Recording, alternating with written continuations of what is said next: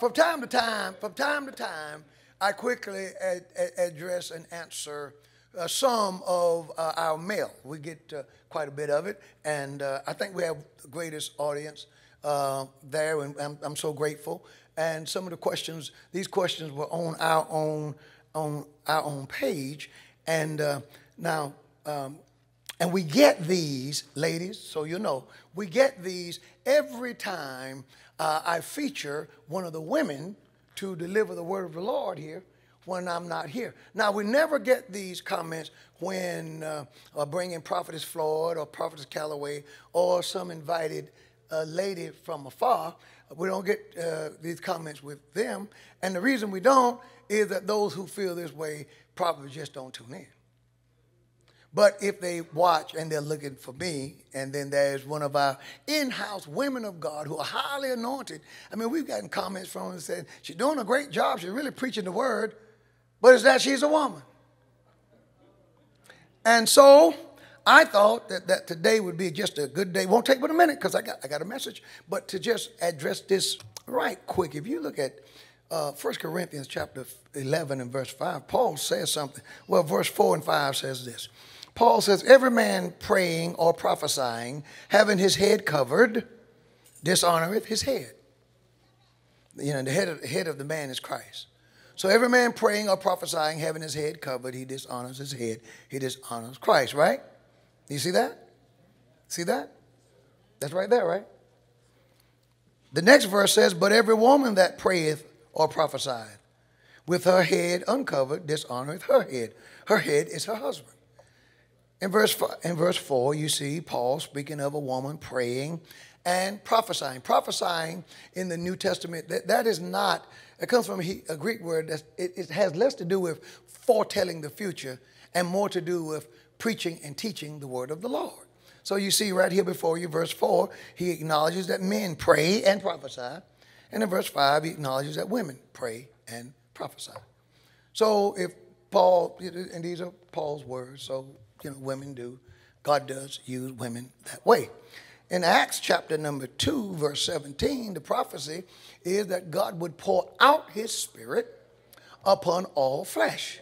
And the Bible says that sons and daughters,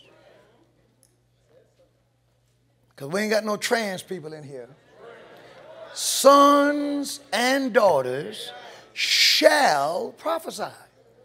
All right? So that covers that. But if you look at 1 Timothy, and saints, I love doing these things. And I want to say to our audience and to you, anyone, anytime you ask me of my why, I'm elated to tell you.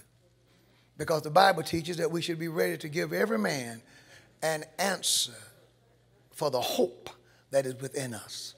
When they ask, why do you believe what you believe? Then we should be able to answer them. Paul says this in 1 Timothy chapter number 2, verse 11 through 14. He says, let the woman learn in silence with all subjection. But I suffer not a woman to teach, nor to usurp authority over the man, but to be in silence. And he says why. He didn't say because the women are inferior or stupid or dumb or anything like that. He gives his reasons. He based his reasons on creation. God decided to create Adam first. He says, for the man was first formed, then Eve. All right? And Adam was not deceived, but the woman being deceived was in the transgression. So what is Paul saying here? First of all, if you study the word woman and the word man in the Greek text, what he's referencing here more than anything is a husband and a wife. So it would read, let the wife learn in silence with all subjection. If you study the word silence, silence does not mean mute. It doesn't mean dumb. It doesn't mean without speaking. I mean, you got to know that because the Bible says, let everything that have breath praise the Lord. The Bible says, make a joyful noise unto the Lord, all ye lands. Everyone is commanded to praise the Lord. So, you know, if you praise the Lord, you got to say something, right? And so we don't want no church where the only people praising the Lord are the men, because half the time you brothers won't hardly praise him right. But the sisters will give us a good amen. Am I right, sisters? See there? See, that's proof right there. Am I right, brothers? Whoa. So he says here, let the wife learn in, here's the word that's silence, it's tranquility. Let the wife learn in tranquility with all subjection. And he says, but I suffer not a wife to teach nor to usurp authority over the man. Now, to understand what he's saying here, you have to understand what is meant by usurp. Usurp is the act of one's self, to act on your own account, to put yourself where you shouldn't be. We've never had a woman to preach here who usurped this pulpit. I asked and I gave her permission, or we flew them in. She did not usurp Acts 6:4. They asked for her. As a matter of fact, they sent for her. They bought a ticket. They put up in the hotel. They fed her and blessed her with honorarium. Did all kinds of things because they wanted her to be there. So she was not usurping authority. She talked to her husband right here before she accepted the appointment, because she wanted to know, what does my husband, who is my covering, think? And she talked with her pastor, wanted to know, well, what do we think? We were with one accord. We thought it was a fantastic idea. Sister Keisha's out today preaching. She texted me, reminded me that she had an appointment today, and I sent it back to her. Preach, preach, preach. Let God use you real good. And because people need to hear the word, and they need to hear this kind of gospel. I'm glad to see Sister Evans here. That's probably our busiest, raise your hand, sister, our busiest evangelist, would you say, distribution? She's going somewhere all the time, preaching the word of the Lord. And when the opportunities come, my position is go, let the Lord use you, go through the proper channels, do it right. And when you're not, come on back home. Our district missionary is in demand. People are being blessed, our supervisor. So, as long as one is not usurping authority over the man, or in this case again, the husband, and again, the word silence is not mute. Plus, you have to keep in mind, this is just a little context, and I'm going to wrap this up. At the time Paul wrote this letter, the only ones who were allowed to be educated at the time were men.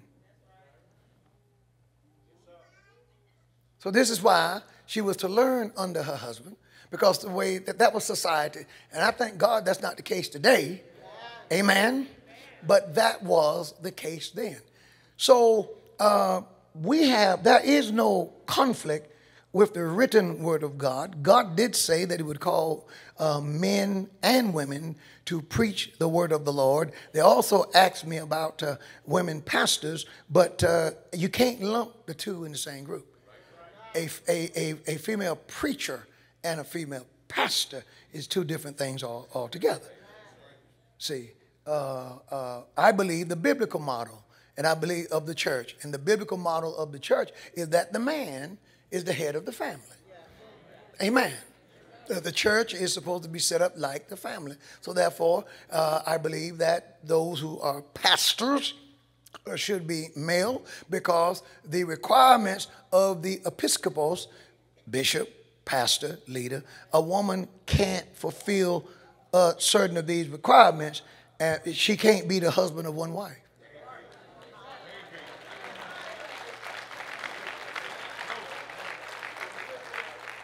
Of course, they're trying it now, but you can't do it. You can't do it. So, to those who would have some concerns, thank you for them. And we just love you and want you to keep watching and keep tuning in. You know, I tell you what's funny. When Jesus rose again, and the disciples were somewhere, all the men hid behind closed doors. God told the woman, told Mary Magdalene, go tell them guys I'm back. Now, I tell you what Jesus didn't do. He said, now you go and you find a man and get him to tell them. Because since you're a woman, you can't tell them because they won't believe you. No, I said, go tell them. And she did. And you know, one of the most successful preachers in the New Testament, especially in the Gospels, was a woman who had been married 5 times, and the man she was with then wasn't her husband. The woman at the well. And the scripture says that she went, after Jesus got through with her, she went to Samaria and began to preach to all of them and said, come see a man who told me everything I ever did. Is not this the Christ? The Bible said the men, after they heard her, the men of the city ran and found Jesus and accepted him, and then went back to her and said, now we went out to see him because you told us to. Now we know for ourselves that he is the Christ. God used a woman. God uses women. Thank God for the women of our ministry. And ladies, every chance you get to stand for Jesus, every chance you get to stand for Jesus, every chance you get to point people to the old rugged cross, whatever you do, don't pass up on that opportunity. Do it. When you get a chance to pray and lead someone to Christ, do it. Amen. Don't be ashamed of Jesus. Tell the world about Jesus.